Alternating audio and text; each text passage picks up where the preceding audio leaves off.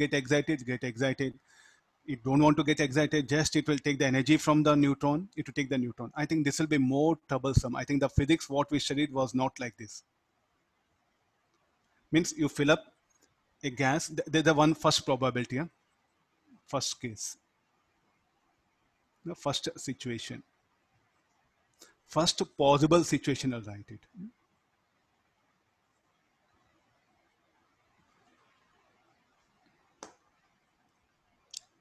Next again, what is the another possibility? The another possibility is, I'll write the possibilities here. There's the initial, there's the final. Now second possible situation.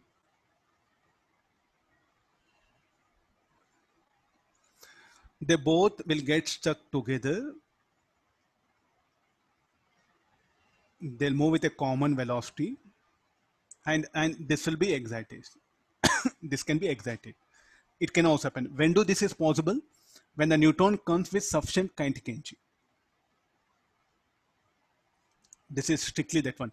For any kinetic energy, the situation one is possible for any case. Second situation is possible when it comes with a sufficient kinetic energy. So that will put that one. So what is the minimum kinetic energy of the incident neutron, so that this will get excited, will derive equation. Minimum kinetic energy needed by the neutron to excite hydrogen atom. You can see it has reached n equal to 2. So this is the initial.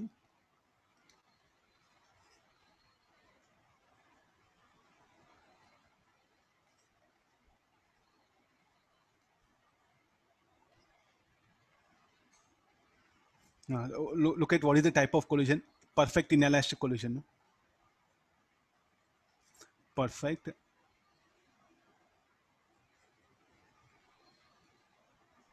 inelastic collision. This is what, don't say perfect. Elastic collision is only one, is or. Inelastic either will be perfect or just inelastic. So it is the elastic collision. When do such a thing will occur? When the neutron is having minimum kinetic energy to excite hydrogen atom. How to calculate that? How to calculate that minimum kinetic energy? So let me apply conservation of momentum. So this is coming with initial velocity v naught. So what all this neutron should carry energy? It should carry energy so that hydrogen atom should get excited, and also they must have translational motion, kinetic energy of the center of mass of system. So the kinetic energy carried by neutron, that should be equal to excitation energy plus kinetic energy of center of mass. So this, if you want to write VCM, can we apply conservation of linear momentum? Mass of neutron, mn v naught. V naught should be equal to mn plus mh into VCM. What is the minimum kinetic? Let me keep it as it is. Kinetic energy of center of mass. How you write? Mn plus mh by 2 into VCM square. And we know VCM. This is from where I brought conservation of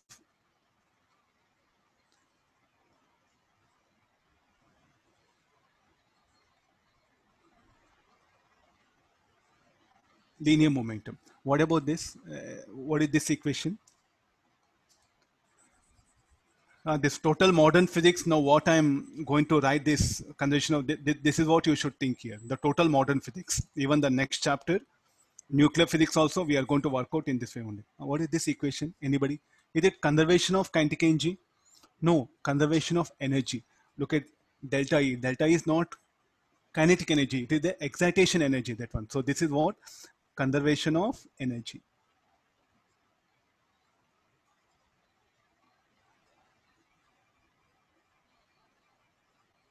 In any reactions in modern physics, total energy is conserved.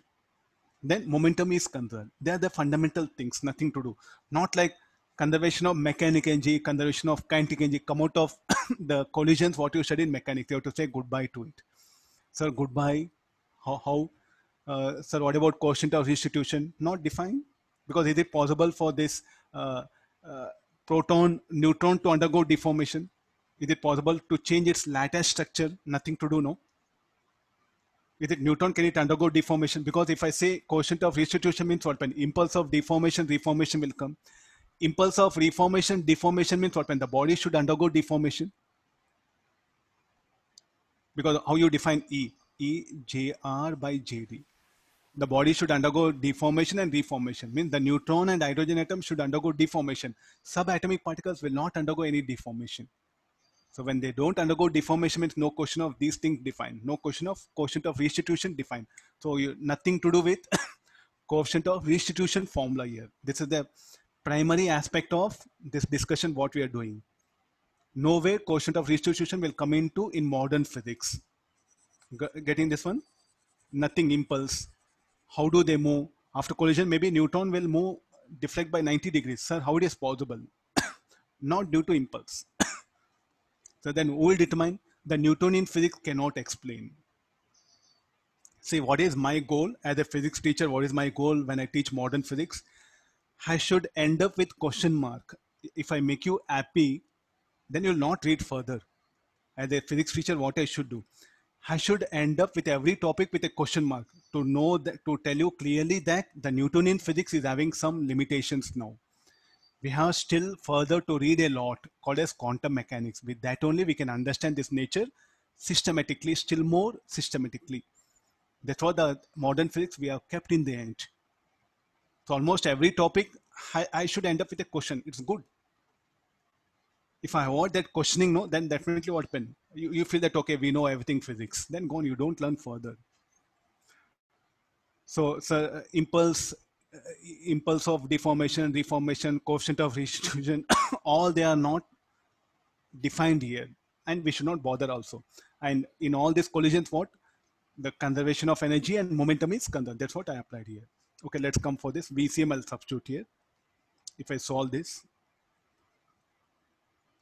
delta E Mn plus Mh by 2. What is VCM? Mn V naught. This formula is I'm going to exclusively use in to define the type of reactions. I think if you exothermic, endothermic reactions. To define that exothermic, endothermic reactions, I am going to take help of the same idea. When I go for nuclear reactions, how to say the given reaction is exothermic, endothermic. I'm going to take help of this condition. So K minimum is equal to delta E plus this should be Mn V naught square by 2, keep it here, Mn into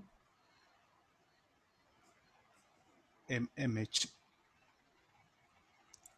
So what is Mn V naught square? This should be equal to K minimum. Now this is a generalized formula. So K minimum I'll bring on this side. K minimum equal to 1 minus Mn by Mn plus Mh is equal to delta E. So further K minimum equal to delta E Mn plus Mh by Mh. Now this you put mod. So this should become equal to one of the best formulas. Now you can say best friend in entire modern physics for you. What is Mn? Mass of incident particle. What is Mh? Mass of the target. You can still more generalize it. Oh.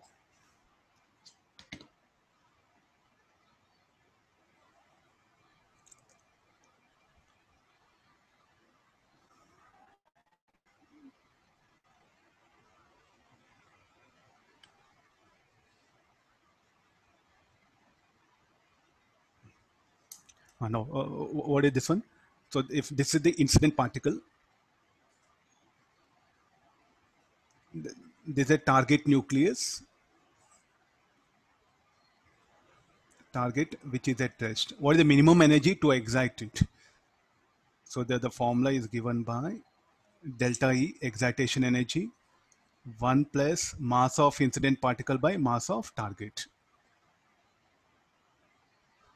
Is it okay? No, there's a formula. Okay, let's come for the discussion what we started. Okay, neutron, and what we have is hydrogen atom. What minimum energy the neutron should come? Just equal to 10.2 electron volt to excite? The answer is no. Put it mass of neutron by mass of target, mass of neutron by mass of hydrogen. 2 times of that it should come. Then only it can excite it.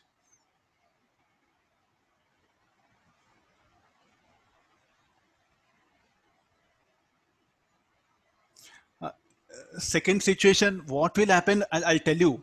See, what will happen? I'll tell you. Don't go for now Newtonian physics. Try to come out of Newtonian physics. What will happen? What will not happen? I'll summarize all things.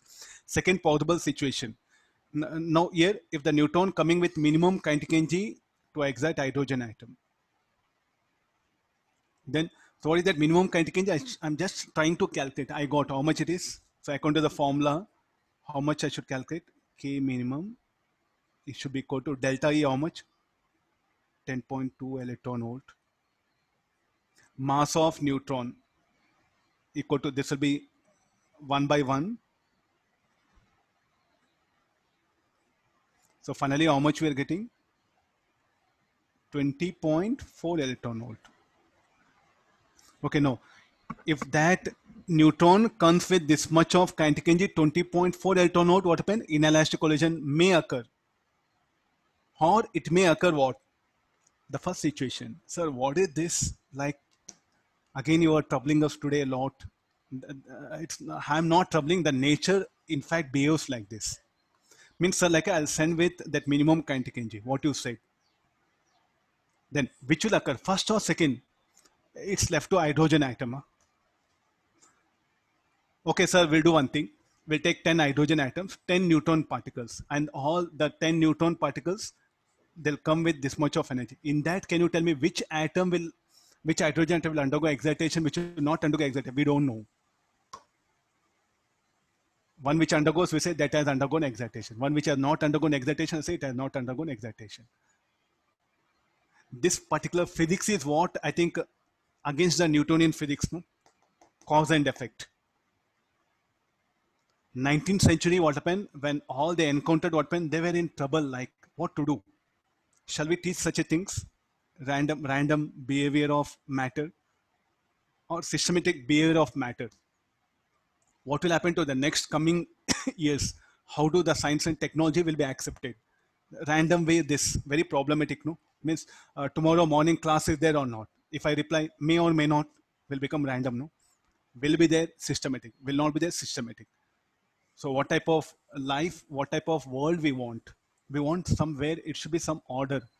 But what happening here? It's a random. The nature, in fact, will behave like that only at microscopic level. At macroscopic level, we see a systematic order. But at microscopic level, it will be a random. That's what it's telling. Means I'll put there's a minimum energy. So let me conclude here. What all we did know. So I'll just put diagrammatic form so that at least you'll accept it. Second situation, what happens is the neutron, it is coming with minimum kinetic energy for excitation, 20.4 electron volt. And this is a hydrogen atom,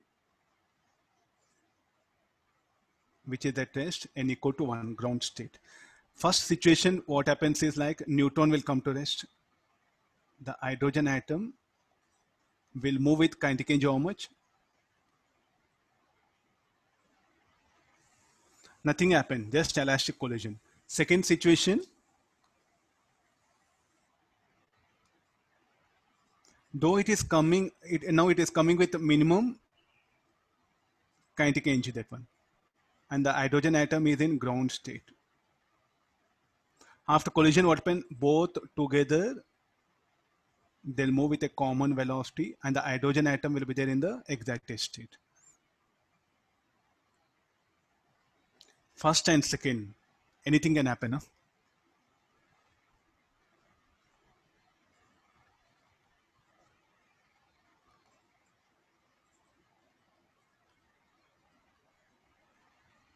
So that's why whenever I want to study the behavior of atom, shall we go for one atom or a specimen of amount of atom, that one amount of substance only, like hydrogen gas? Yes, I'll discuss for hydrogen gas only. Which one will occur, we don't know. Which atom will under which situation will occur, we don't know that one. If it is 20, so next I'll put all the things in order, so that if once you get clarity, I think you know how to see conservation of energy, conservation of matter. Already you know, you learned in mechanics. Only thing is you need what actually occurs there. Now if it comes with kinetic energy 20 electron volt, tell me what will happen here.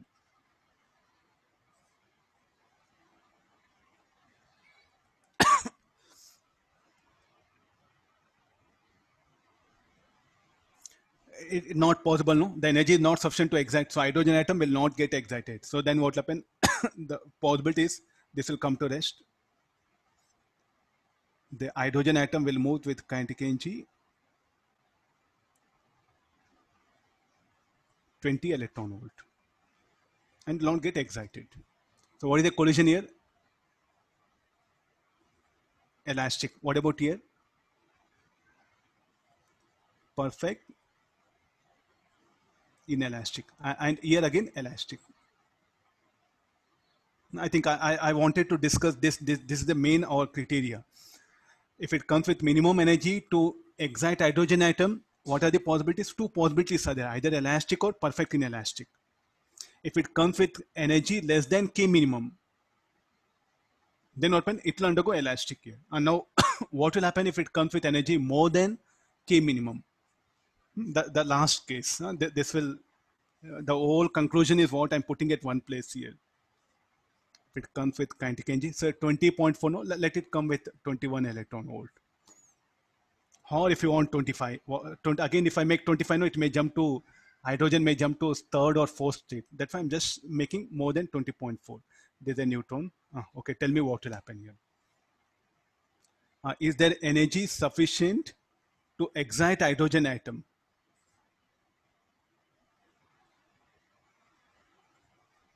Yes, the energy is sufficient to excite hydrogen atom.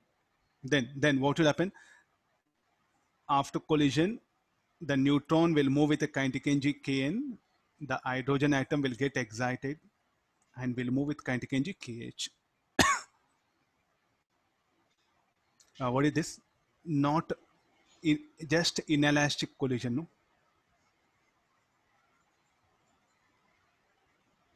And now you have to ask a very beautiful question here to the teacher. So collision occurs, we know. What we studied in mechanics, collision occurs means heat will be generated, deformation of bodies, sound, and you said also electromagnetic wave. Here what happens here? The most of the collisions that occur for in subatomic particles, it will be converted into radiation. No question of deformation. Heat also cannot be generated. Then everything what happens should be in the form of electromagnetic radiation. So collision occurs. Due to collision, what happens? Inelastic collision, the loss in kinetic energy that will be converted into electromagnetic radiation. That radiation, that photon, when it absorbed by the hydrogen atom, it gets excited. Everything occurs during that particular instant of time. And again, this hydrogen atom will de-excite, will give out that energy back. Not to neutron, to some, because neutron cannot absorb. Again, the photon collides with neutron is the other sequence. I'm just showing that one here. So what actually happens? Inelastic collision occurs. Then energy what will be, a part of energy will be converted into like a electromagnetic radiation. That radiation will be absorbed by the hydrogen atom. And the hydrogen atom, what will get excited. How much needed for excitation, that much will be released. This one. And the remaining will be available as kinetic energy of this colliding particles. So this is inelastic collision. And what about KH and KN will not be equal. They don't stick. When they get stick together, when it comes with minimum kinetic energy. So when you get a problems, I think these are the 4 cases is what possibility is there. I think you should not call this a third possibility. No, these two are one discussion we made. Here K less than K minimum. Here K greater than K minimum.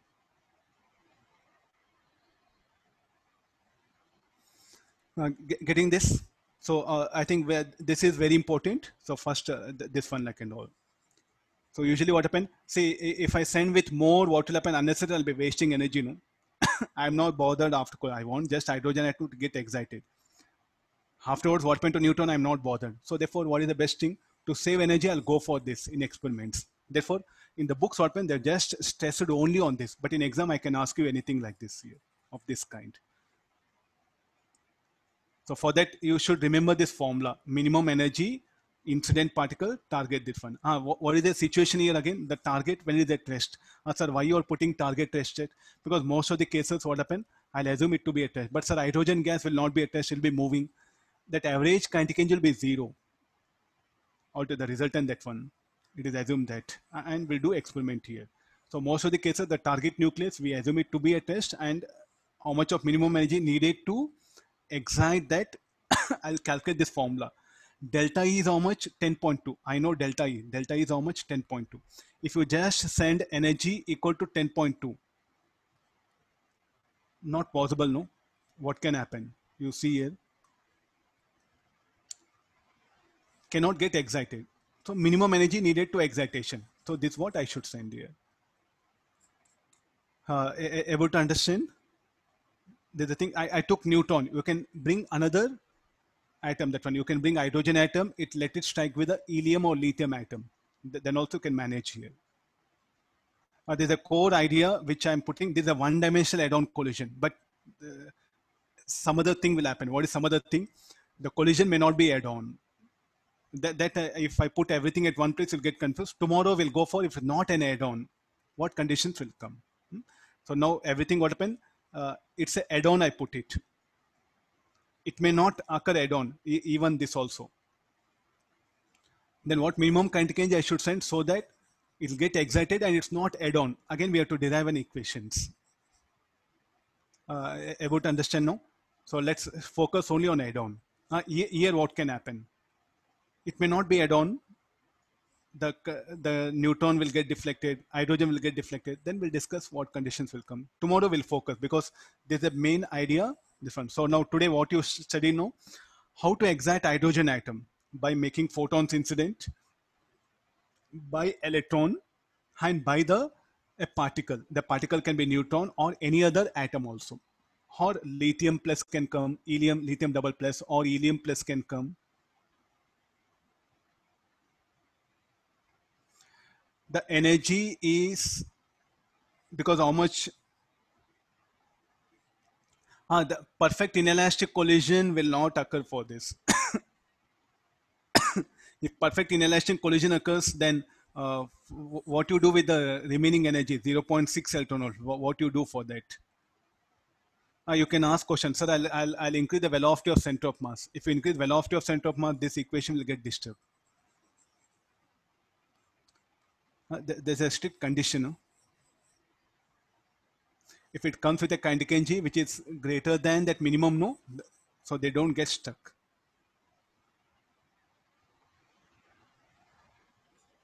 Okay, there's about the initial part. So there's a method what you can follow here. We'll discuss many numericals related to this. So minimum energy to excite hydrogen atom that you have to calculate. Okay, I'll go for the next concept.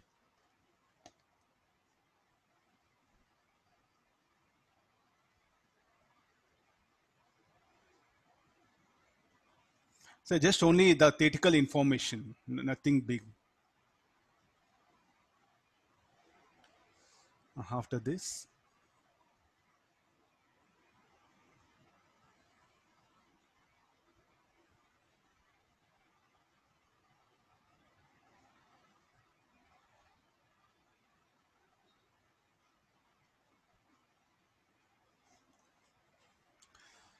we'll draw energy level diagram for helium plus.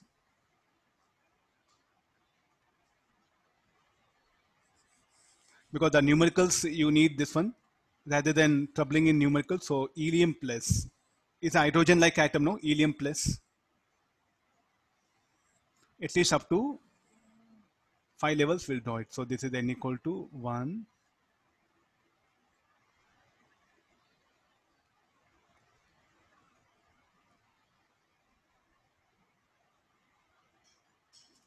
This is what is the formula? En is equal to minus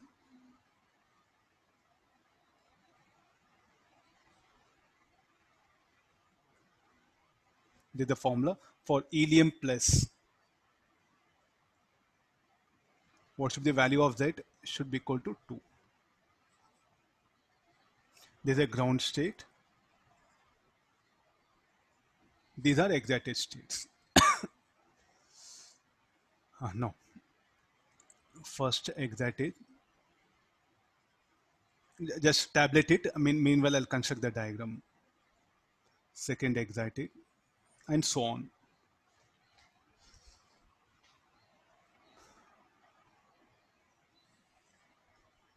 Lithium double plus. I think these are the very widely we use in the numericals. So I'm picking up few.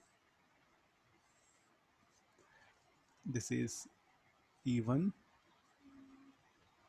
E2, E3, E4, E5.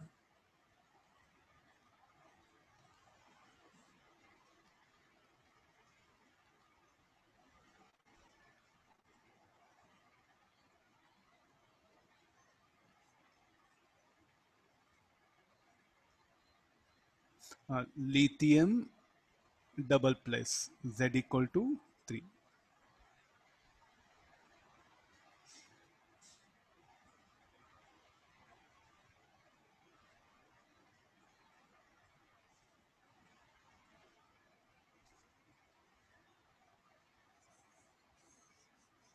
Anybody value? 54.4.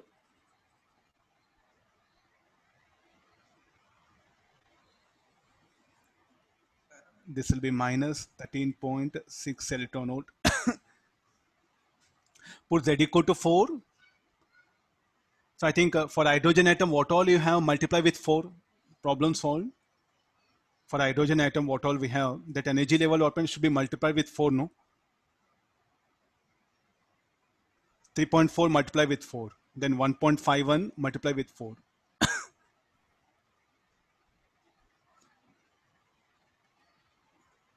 E2, E3, this is E4.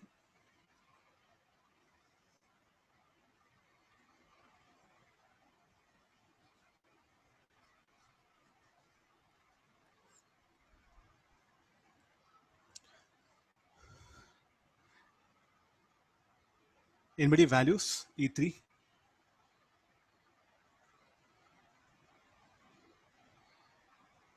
Minus 6 electron volt.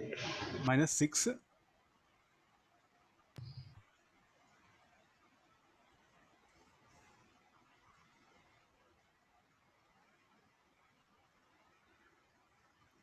If you give values, I'll proceed. Minus 6, that's it. Minus 6. Okay, fine. Yeah. E4, E5. Some of you calculate this.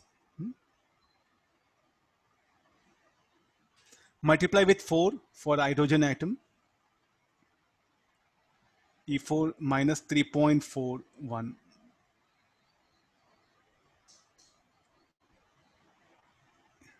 E5.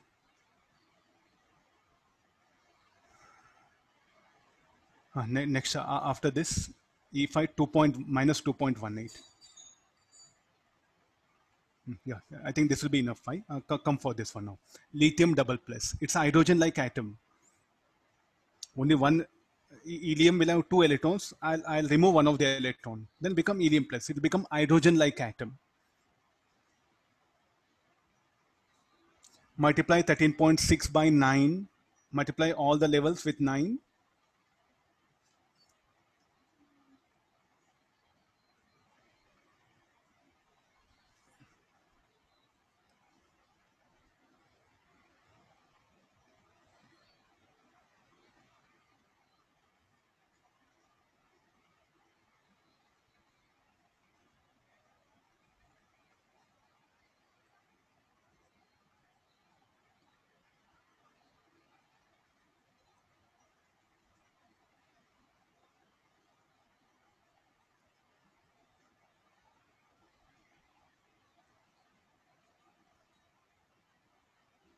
(13.6) E4 7.6. Yeah.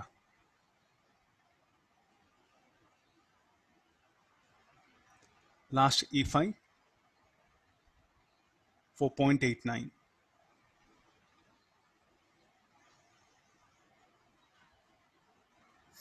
Okay, thank you, thank you.